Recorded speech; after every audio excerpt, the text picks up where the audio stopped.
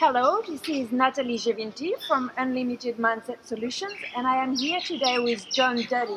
John, hello, how are you? I'm doing great. How about yourself? I'm very good, thank you, John. Thank you so much for your time. It's an honor to be able to get your input and your view on leadership. So, John, you have over 30 years of experience in management with Boeing, ranging from manufacturing, operations, program management, and general management. Is that right? Yes, it is. Had several careers over my career with Boeing, I'll say, is because I was able to do several different things throughout that time, and it was very enjoyable and very rewarding. Excellent. And you've worked on programs including missiles and space shuttle and participating in the Mars rover ride to Mars. This is amazing, and it's only a little part of all the things that you've participated in, isn't it? Yeah, that's right. Ranging from that to other activities such as global positioning satellites, managed the business for Boeing for that, as well as was able to come down here to Australia and to manage the defense business, to lead the defense business here, as well as lead the commercial operations as well in Melbourne. Yes, absolutely. So, because you're from the States. Yes. Yeah. My accent gives that away. I know all about accents. Yeah. And so you've lived in Australia for 5 years when you were the general manager to Boeing's largest defense business outside the United States, and then general manager for Boeing's largest commercial business outside the United States at Boeing Aerostructures Australia. Did you find a cultural difference between managing Americans and managing Australians? Well, in one case, I did find that it was very refreshing to me, actually. When I came to Australia, I have a fairly direct approach. I like to talk to people and tell them straight up how things are going, and either they like it or they don't. And when I came down here, people seemed to really enjoy the fact that I was very straight with them as well. The other thing I also like to do is walk out on the shop floor, talk to different people at various levels of management and leadership, as well as everybody working on the shop, and people seem to appreciate it as well. But I really enjoyed having those conversations with people and getting out of my office and being able to actually talk with everybody and see what's going on, with right, wrong, or indifferent, but at least having a conversation with people and Yes. understand a little bit about them. Yes, So, absolutely. And you felt they were really receptive to that type of leadership. yeah, I believe they really did. They were. Yes, absolutely. Yeah. Wonderful. Mm-hmm. So, John, you have mentored over 50 individuals, as well as led the implementation of mentoring programs for Boeing. And you were then asked to be an executive mentor in Boeing's executive mentoring program. Now, this was not the first time that you were recognized for your management skills, as you have received many awards as Manager of the Year, including the Silver Knight Award and the Eagle Award. What did that mean to you to be recognized for your leadership and management skills? Well, I had some people that I worked with that actually submitted me for the award, and I was very appreciative of them and the fact that they would put something in like that for me. But at the end of the day, when it came to mentoring people, when it came to the various things, activities and awards that have occurred over the career, I always felt like I learned a great deal from people I mentored as well as the one that mentored me. But it just seemed to be that somebody had submitted something at the right time, I guess. And so it was humbling, but it was also very, it felt really good that people seemed to really think that it made a difference in their lives. Yes, absolutely. So in terms of mentor, is there a person in particular that comes to your mind that would have had tremendous impact on you as a leader? Somebody who's mentored you, somebody who's guided you? Yeah, I guess over my career, there's been different aspects and different parts of different leaders that have really helped me out. But two leaders in particular, one was a guy, his name was Paul Smith. He was general manager of the missile business that I worked in, and this was several years ago, and we still remain in contact, actually, although it's been about 20 years since we've worked together. But his leadership style was he was very relentless about making change. He was known as a change agent, but he would always make sure that things got done, and he always followed up to make sure that things were happening and change was at the pace that he wanted to see, as well as taking the rest of the team at the pace they wanted to be at. The other person, his name was Jim Albaugh, actually. He ended up having a great career with the Boeing company, and he recently retired about 2 years ago as well. But what I learned from him is that he invested a great deal in everyone. If you wanted to go to a course that was not cheap to go to, whatever, he would support it. But he would expect you to take something out of it and learn from it, and also provide something back where you were a more valuable member to the business as well. He also was a big believer in the fact that if you were a friend of his or an associate of his, somebody that he had confidence in you, it's because it wasn't so much your career that you were worried about, but you wanted to make sure you wanted to make a difference for other people's careers that in your team and also for the business. If you put the business and the team ahead of your own aspiration, as far as he was concerned, that was something that it was a good thing in his book. But what I learned from that was not so much to impress him, but it's something I felt that, that makes a lot of sense to me. So I feel like that's something I feel like I should aspire to as well. Yes, absolutely. Would that be the one advice that you would give to a new leader? Yeah, there's a couple things I would say out of that. One is you're looking out for the team, and that you have to make tough decisions as a leader. And it's not always going to be popular, but if you're going to do what's important for the team, you're going to do what's important for the business, and maybe it doesn't make your career look so well, that's just tough. You got to make sure that you take that team in a direction that you feel is the right thing to do, and if that means making some tough decisions in the process, you go ahead and do so. The other thing I'll say to aspiring leaders and people that really want to get in leadership positions, if you volunteer and volunteer to be a leader in volunteer organizations, you'll find that you'll learn more about leadership in a volunteer environment than you will actually in a paid environment. And the reason is that the volunteers that you're leading, they don't have to be there. All they're going to get is some volunteer T-shirt or whatever, but it's also in a cause that they believe in.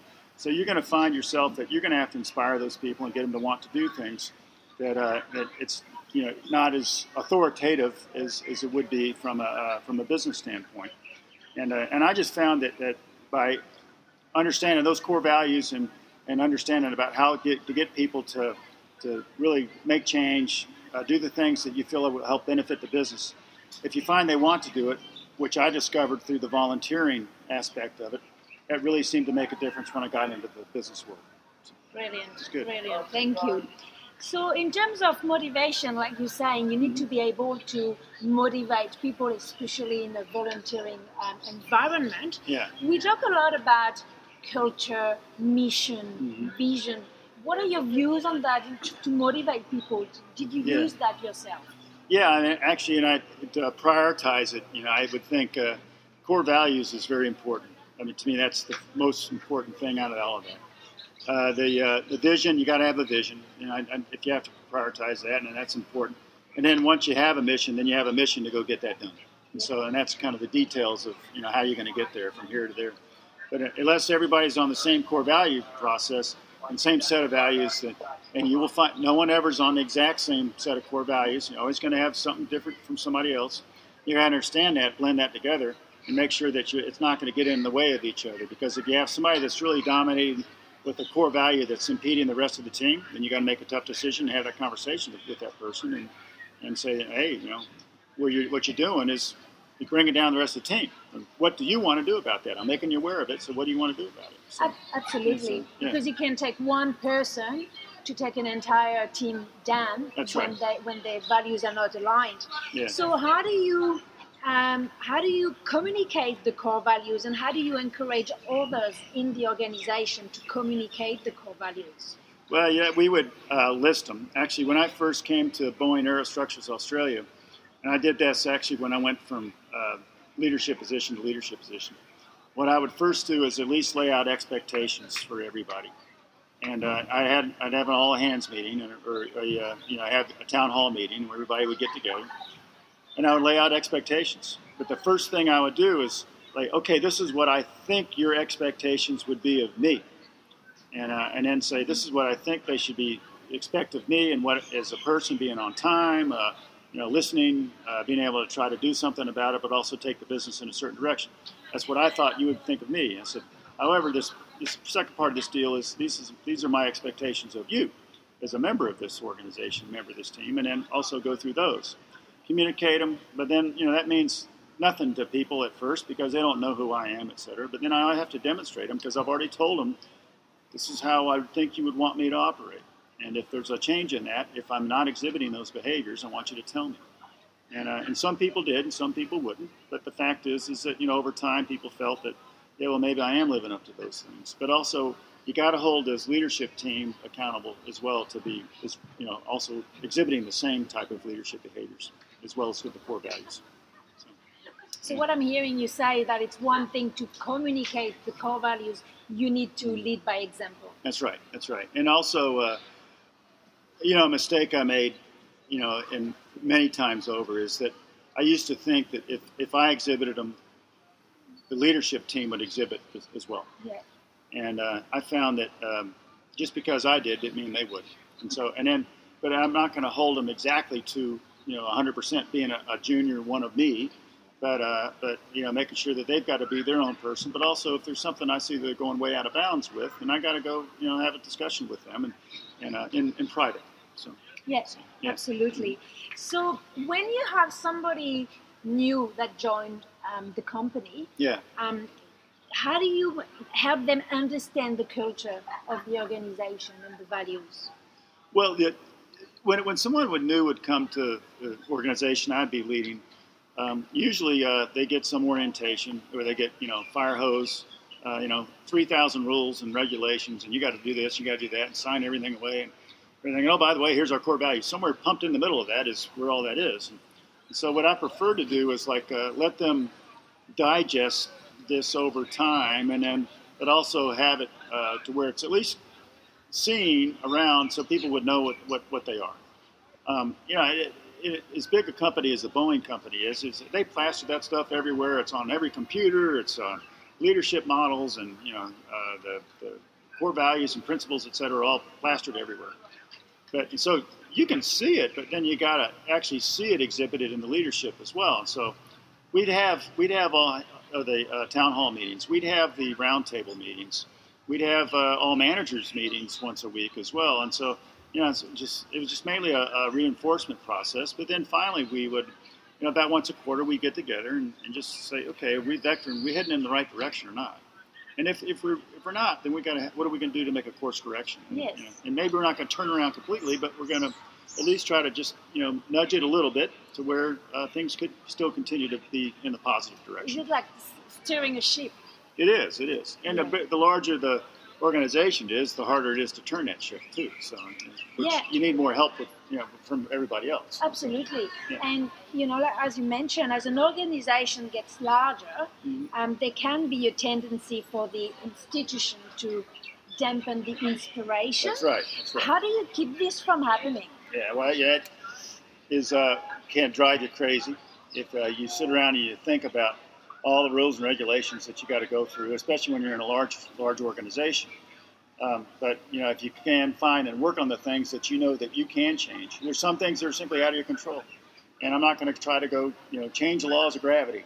But we do know that there are some things that we know we can change, and then we can work on those things. And then once you have a success from the change, and whatever that is, and you celebrate that success, and people say, well, hey, look, they made their goals, et cetera. And actually, what a difference. And people would notice that one area, and then it seems to spread like a virus. I say it's a good virus, but it would spread like a virus. Absolutely. Yeah, so. I think the Dalai Lama said, if you think you're too small to make a difference, try spending a night with a mosquito. Yeah. And, sometimes it takes one person who's going to make one change and going to have some results for the others to say, hey, that's right. I want some of that. Mm-hmm. Absolutely. Me too. How did you do that? And then they take the change on board. And maybe it's not a giant super leap. Maybe you didn't leap a tall building in one single bound, but that's okay. Yeah. So you got to take what incremental change you can. Yeah. So. Absolutely. So these ideas, this change, ideas for change and how we can do things better. Yeah. Where did they come from in the organization? Well, there's usually some people in the organization that seem to they want to do the right thing. Usually the best ideas come, there's always a few people within any team They really want to have an idea about how to change something. Yeah. And then what you have to do as a leader, you got to listen to that person. And maybe it's got merit, maybe it doesn't. But at least you give them an idea. If they have that idea, and you let them run with it. And sometimes it works, sometimes it doesn't. And but you give them all the resources they can to help make it work. Now, you don't want total chaos. So you have to have an organized method to go ahead and collect some of these ideas and share them with the other team members. And then if within the team itself everybody is feeling pretty good about it, let's see what happens. And give them the resources they need to make that change. So what is one mistake that you have witnessed leaders making more frequently than others? Well, the leaders are under pressure as well, and they have leaders that they work for as well. And they're accountable to make things happen and also get results. And so, but when they exhibit bad behavior, when somebody maybe has a good idea, and then the leader comes out there and just pounds it down in front of everybody, and just says, "Oh, that's a bunch of crap," and why aren't you just, don't even think about that, work out something else. When they're doing that and they're not even listening, and they're just, because they're impatient or they want to go ahead and move on to something else, that just squelches that idea probably forever. And so, sometimes it drags out meetings, when people are coming up with different things. But when you have some of the leaders could just go way overboard, I think sometimes about just being super negative about, to some of their team. And that I think that really hurts. And the rest of the team sees that. And so when the rest of the team sees that person getting, swatted away, then they're going to say, well, I'm not bringing anything up because look what happened to that person. Yeah. So, So not only it squashes the idea itself, it also squashes any possibility of other ideas being it's like brought up. That person's in a pool of water. And when they pound that pool of water, those waves, are going to go out through the rest of the pool. Yes. And which that's why I think it hurts the others. So in light of that, what do you think is the one most important job of the leader? Well, the leader is to help the team be successful. And so that one thing that they can do is help blend the team, continue to take the team in a positive direction. You got to balance the short term and long term, but again, stay focused on keeping that team blended and moving in a good positive direction. Yeah, absolutely. And it's also about helping the team grow.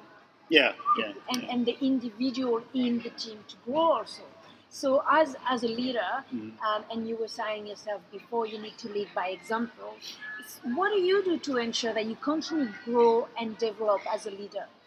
Well, one of the advantages I had during my career at Boeing was it was such a large company, I was able to go work on different things. So going from missiles to rocket engines to rockets to satellites to a defense business here to a commercial business here.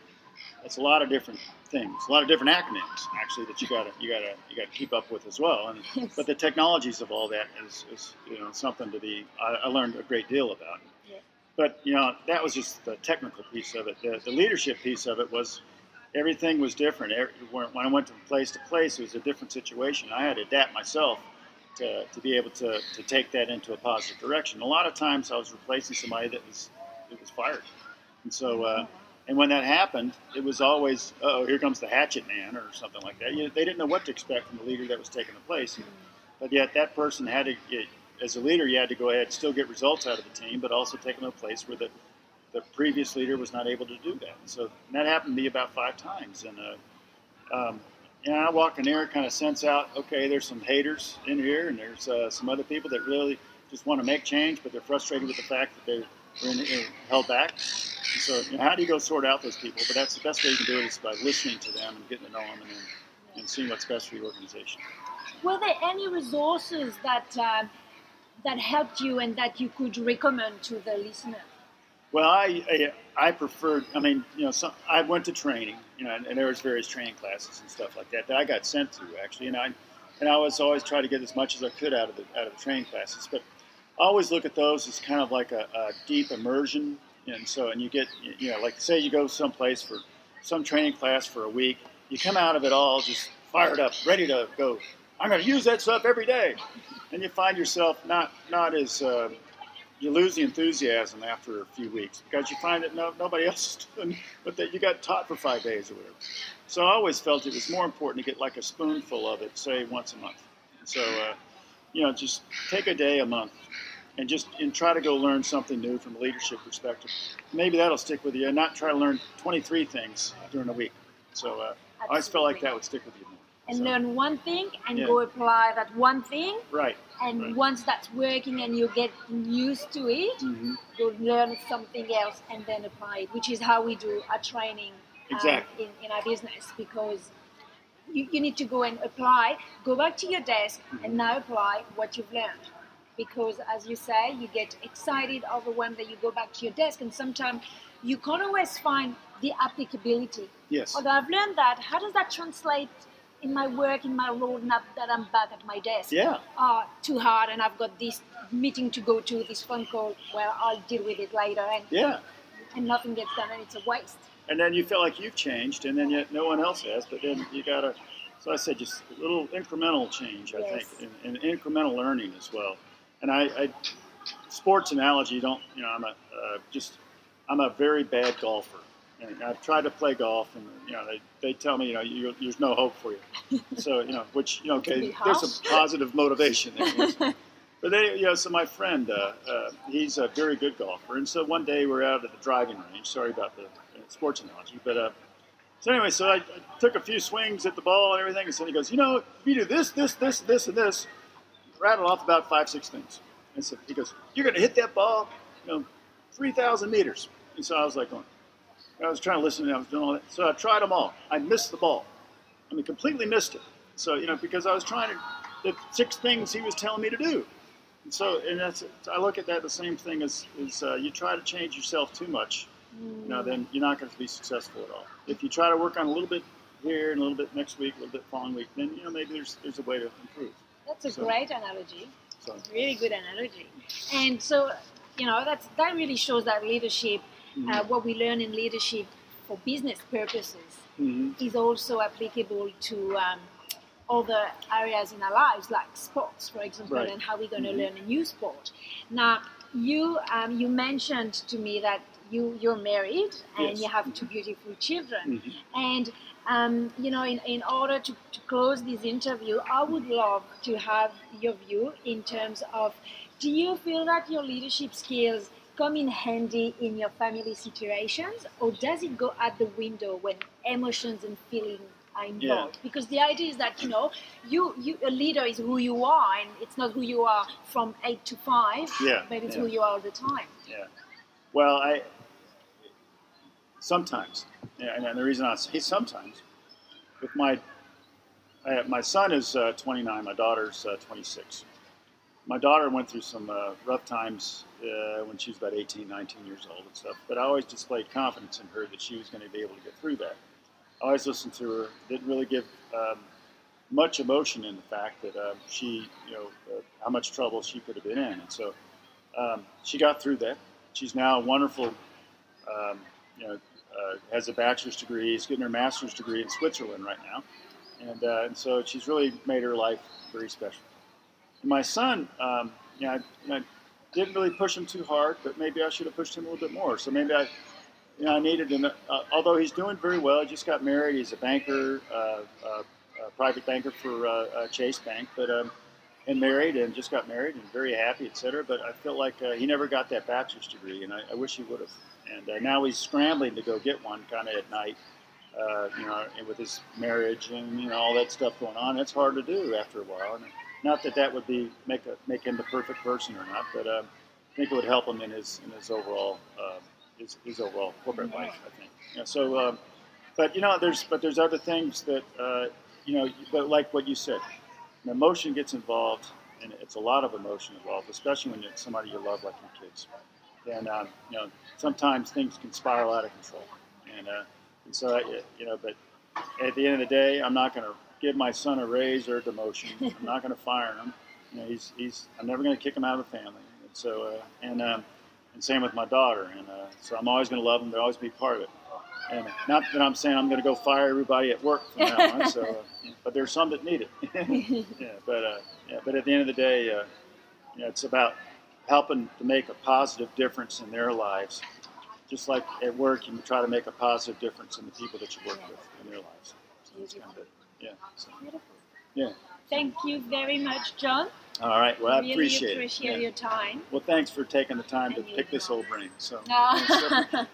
so Thank you. okay.